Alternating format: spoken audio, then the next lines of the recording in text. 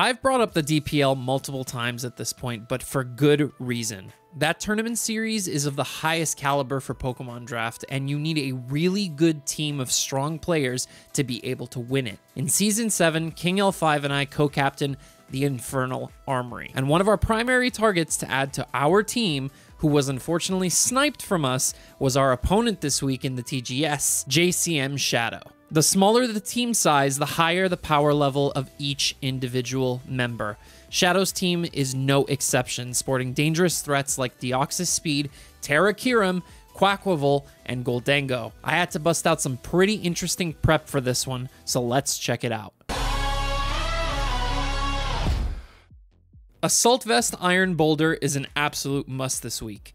As you can see, Shadow's special attackers really do not appreciate Iron Boulder and have a hard time hitting it for super effective damage, save Superior. Our SpedF investment coupled with the Assault Vest allows us to switch into Choice Specs Kyurem's Ice Beams, Dark Pulses from Deoxys, Hatterene's Stabs, and Thundy's T-Bolts with ease. Our speed covers Superior, and our moves are tailored to hit nearly the entire team for super effective damage. Mighty Cleave for Kyurem, Thundy, and Flareon, Zen Headbutt for Quaquaval and Gloom, Mega Horn for Deoxys, Tinglu, and Superior, and EQ for Goldango. Wheezing 2 is an absolute must-bring here, as our opponent has one of the easiest mons to let get out of control, Quaquaval. Nearly max defense with a little bit of speed to cover partially speed-invested Tinglu, with Black Sludge for recovery and neutralizing gas to allow us to defog on the Goldango. Strange Steam, Pain Split, and Will-O-Wisp round out the set. Our next member had me wrestling with a few different set ideas, but I ended up with this. Terra Electric Archaludon with Power Herb. We have quite a bit of SpedF investment to try and live Shadow's strongest special hits from full, a little bit of speed which covers a bulkier Goldango, and a modest nature with 136 special attack to attempt a 1v1 against Tinglu. We're rocking not one, but 2 electric stabs in Electroshot and Thunderbolt, as Aura Sphere covers the electric resist that I think would come to this game in Kyurem and Tinglu. Finally, our designated rocker is once again Archaludon. This next set idea comes to us thanks to Zooch, our mock partner and fellow TGS coach. Link in the description. While Wheezing is excellent at checking it, our primary Quaquaval switch-in on this team is actually Mirror Herb Ogerpon. Hopefully he doesn't get crit and die this week, but Mirror Herb covers both SD and Aqua Step upon Quack's first appearance on the field. We have enough bulk to easily eat Life Orb close combat and speed to creep our own Great Tusk by 2 points. Hornleech, Low Kick, and Knockoff hit Shadow's team very well outside of Gloom, and Synthesis allows us to stay in on more passive mons like Hatterene and Ting. Moltres is here to stop Goldango and mainly Superior from getting out of hand. We're primarily specially defensive, but are still packing enough speed to creep what I believe Goldango and Quaquaval should be maxed out at. Despite having a much higher base special attack, Hatterene's tendency to run Calm Mind sets kind of forces our hand here,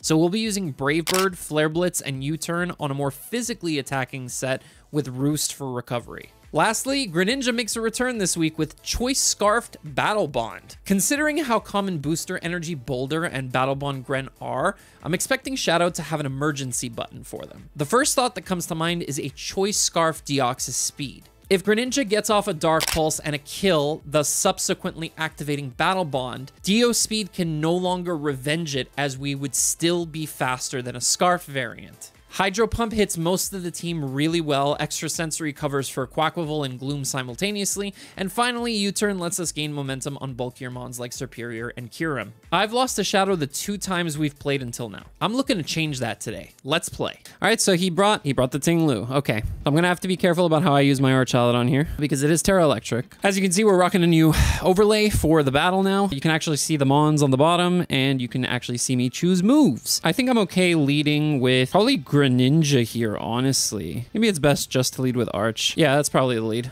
All right, we see a Thunderous lead here. I can Terra immediately, and I could just go for Stealth Rocks, or I could go for Electroshot. I'm probably just gonna go for Rocks. Yep.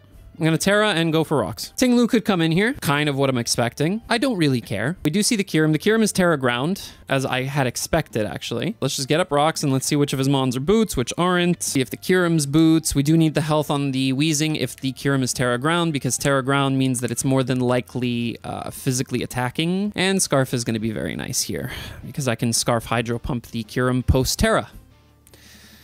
So here's the Volt Switch. We take 26 from that. Seems about correct. Yeah, 23 to 28 here. All right, In comes gold. I don't think this thing can knock me out with anything. I'll check Specs Shadow Ball just in case, but I don't think it does. Yeah, Specs Shadow Ball does 77. So I am just going to go for Electro Shot. That is Specs. However, we are going to get off a massive hit on this Goldengo, which is huge for us. In fact, we're just going to kill it. Wow. Okay. Well, that goes down. That's sweet. I mean, pretty good use of the Terra. We got up rocks and we got rid of Goldengo. I don't know why he thought that he would kill me there. I mean, the roll is in my favor. There's no one move I can lock into with Greninja yet, but it is looking quite good. With Goldengo gone, Moltres' roll is a lot less. So I could actually bring it in on Deoxys speed, and we can conserve the Archaludon. Alternatively, we can just let the Archaludon go down. It doesn't do anything else here. It's slower than everything but the Tinglu, and the only thing it can do to Tinglu is Aura Sphere. Now, if the Tinglu does come in, I am going to spam Aura Sphere, because Aura Sphere is going to do like a good 30%. Like, I'll show you guys. Aura Sphere 31 to 36 to a very specially defensive variant of Tinglu, because I'm at +1. Okay, so in comes Kyurem. It is Boots. If it's physical, then my Iron Boulder cannot come in immediately, but my Weezing can after. Now, I am neutralizing gas. I'm not Levitate, but I'm fully physically defensive, so I'm pretty sure I take a Terra Blast, even at +1.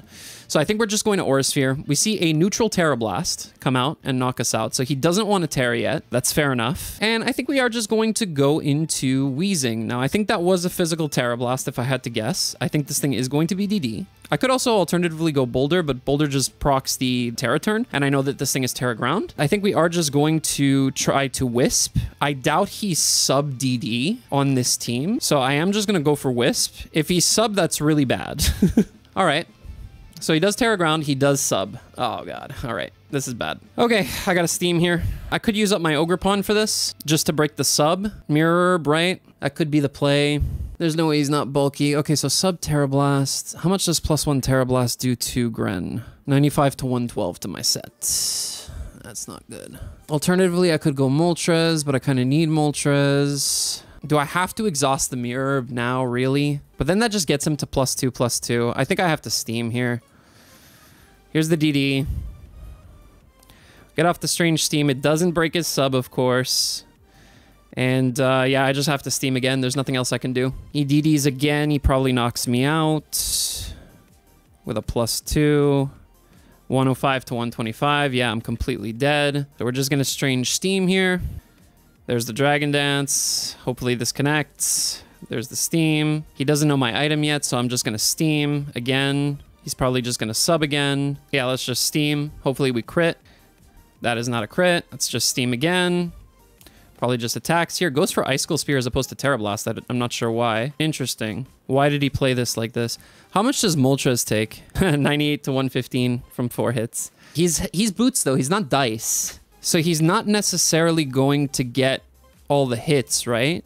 In fact, it's unlikely that he does. So I'm just going to Steam again. He doesn't have Roost, obviously. We don't break the sub there. Yeah, we got to just go for Steam again.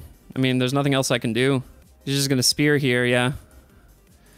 And then I got to go Moltres. And I think I have to U-turn into Greninja and bluff the Water Shuriken. He could also be extremely bulky, and I could outspeed him with Scarf. So I am just going to go for U-turn. Here's the Icicle Spear. Okay, it only gets 3 hits. We do break the sub. We go to Greninja, and we attempt to outspeed him and go for Hydro Pump.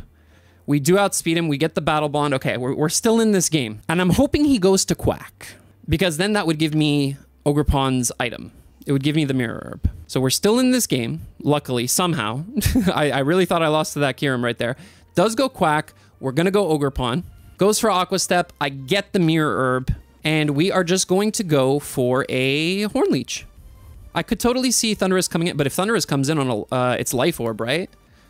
So I can't really do that safely. I think I do just Horn Leech then. Because I think my win con at this point is Greninja. Like, Boulder's still really good, obviously, but because AV into Deoxys speed and stuff. Okay, so we do get off the Horn Leech there.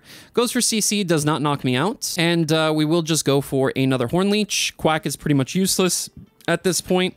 He is going to sack it off, and I'm assuming the Thundurus is going to come in, maybe to paralyze me, perhaps. But if it does do that, it gets knocked off, and then Greninja can revenge it.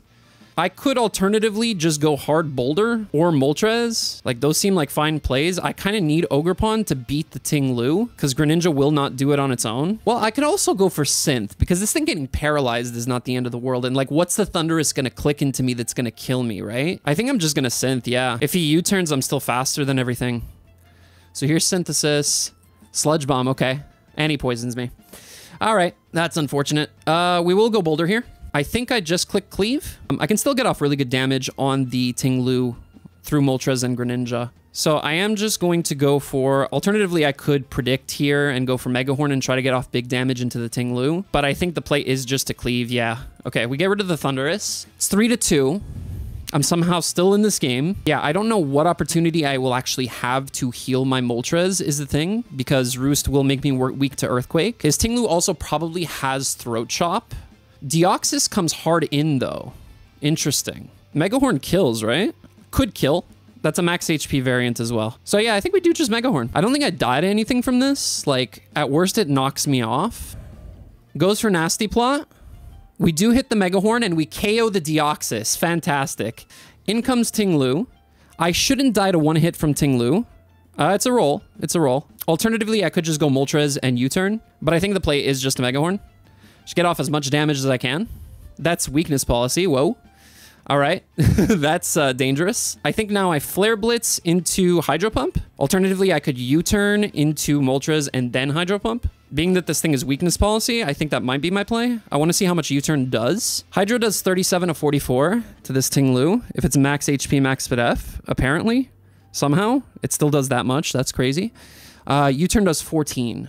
So, yeah, I think the play is to go Gren, U-turn out, get off the chip, go to Moltres. Hopefully he Earthquakes. He does. And now I can Flare Blitz, get this thing low, 9%, to where a U-turn KOs, right? How much did U-turn do? 17? Yeah. Let's go. We beat Shadow! Woo! Okay. I needed a win today, guys. I played this game the same day I played Goldoa.